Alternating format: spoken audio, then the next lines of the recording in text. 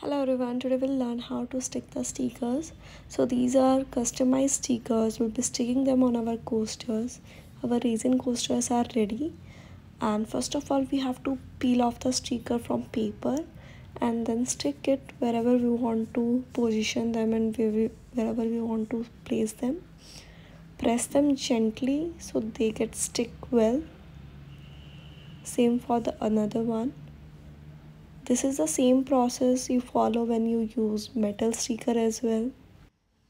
Just peel off the paper, stick them, and after sticking we have to remove the plastic from the top. Very gently remove the plastic from the top of your stickers, and after removing the plastic you can either give it a top coat of resin. Maybe it's not very long lasting without resin, but yes, it works fine if you are using it as a showpiece. Now to get these stickers customized, you can visit our website tulsiresin.com.